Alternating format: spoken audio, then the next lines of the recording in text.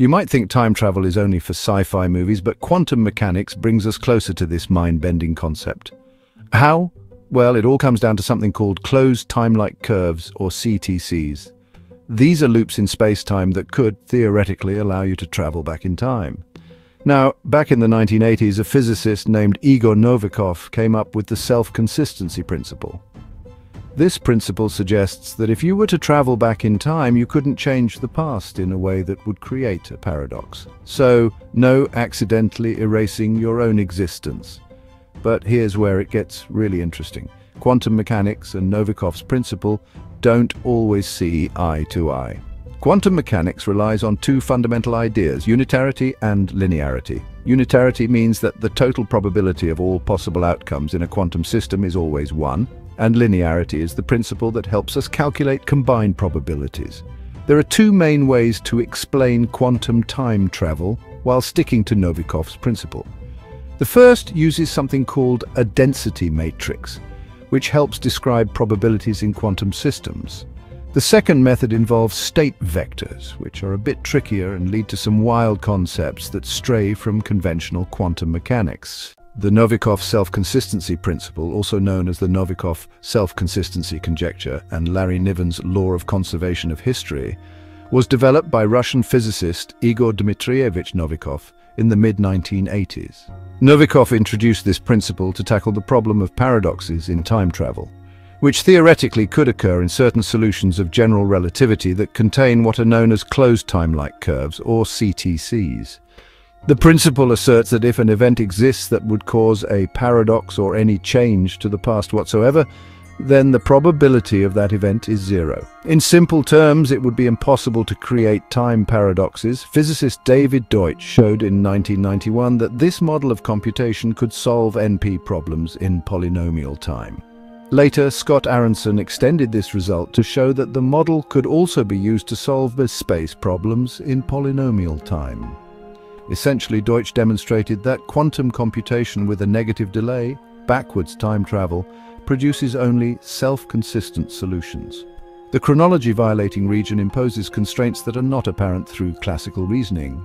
Researchers published a simulation in 2014 in which they claimed to have validated Deutsch's model with photons. However, an article by Tolksdorf and Wirch later showed that Deutsch's self-consistency condition can be fulfilled to arbitrary precision in any quantum system described according to relativistic quantum field theory, even in spacetimes that do not admit closed timelike curves. This casts doubts on whether Deutsch's model is truly characteristic of quantum processes simulating closed timelike curves in the sense of general relativity. In a subsequent article, the same authors demonstrated that Deutsch's CTC fixed point condition can also be fulfilled in any system governed by the laws of classical statistical mechanics, even if it is not composed of quantum systems.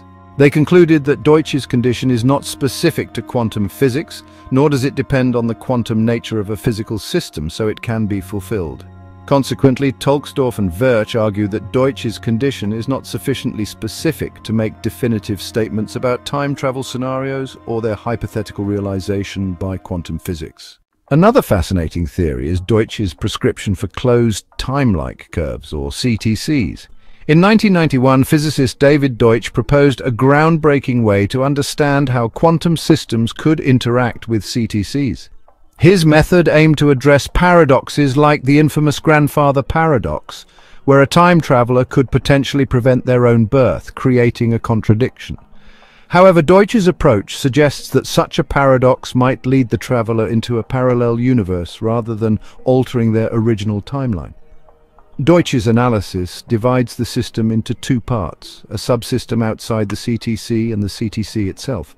He used a unitary operator, denoted as U, to describe the combined evolution of both parts over time. This mathematical approach relies on density matrices to represent the states of the subsystem and the CTC, combined using a tensor product. Interestingly, Deutsch assumed no initial connection between these two parts, breaking time symmetry. He justified this with arguments from measurement theory and the second law of thermodynamics. According to Deutsch's proposal, any measurable property of the CTC will return to its initial state after completing a loop, ensuring consistency. However, this raises some concerns. If the system retains memories after traveling through the CTC, it could lead to inconsistencies where the system has experienced different possible pasts or multiple histories. Moreover, Deutsch's approach may conflict with standard probability calculations in quantum mechanics unless we consider the possibility of multiple pasts during the journey through the CTC. Another intriguing aspect of Deutsch's theory is the potential for multiple solutions or fixed points for the system's state after the loop, introducing an element of randomness.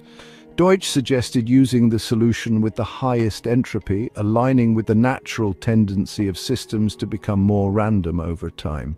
To calculate the final state outside the CTEC, a specific mathematical operation called trace is used, considering only the external system's state after the combined evolution.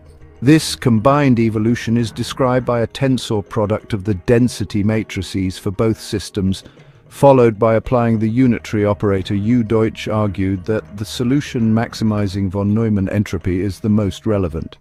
In this case, the qubit becomes a mix of starting at 0 and ending at 1, or vice versa. His interpretation, which aligns with the many worlds view of quantum mechanics, avoids paradoxes by suggesting that the qubit travels to a different parallel universe after interacting with the CTC. Researchers have explored the potential of Deutsch's ideas, hypothesizing that computers near a time machine might solve problems far beyond the capabilities of classical computers. However, Tolksdorff and Wirth demonstrated that quantum systems lacking CTCs could still meet Deutsch's criteria with high accuracy, casting doubt on the uniqueness of his criterion for quantum simulations of CTCs.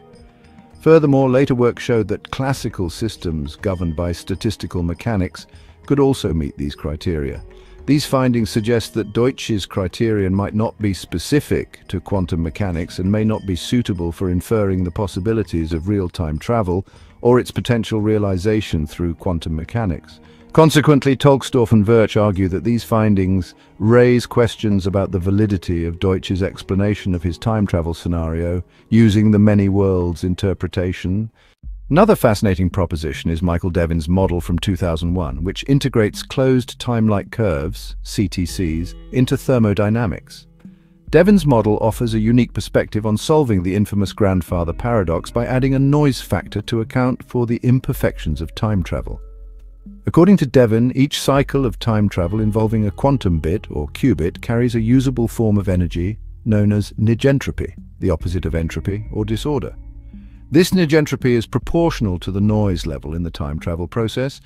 Essentially, this means that a time machine could theoretically extract work from a heat source, much like a thermal bath, in direct proportion to the negentropy gained during each cycle. Moreover, Devin's model suggests that time machines could substantially reduce the effort required to crack complex codes through trial and error. Imagine a scenario where the computing power needed to solve intricate problems becomes drastically lower thanks to the negentropy generated during time travel. However, there's a catch. As the noise level approaches 0, the usable energy and computing power become infinitely large. This implies that traditional categories for problem-solving difficulty, such as easy or very hard, might not apply to time machines operating at very low noise levels. While Devin's model remains entirely theoretical, it opens up intriguing possibilities for the future of computation and energy extraction through time travel. Could we one day harness the power of negentropy to revolutionize our understanding of physics and technology? Only time will tell.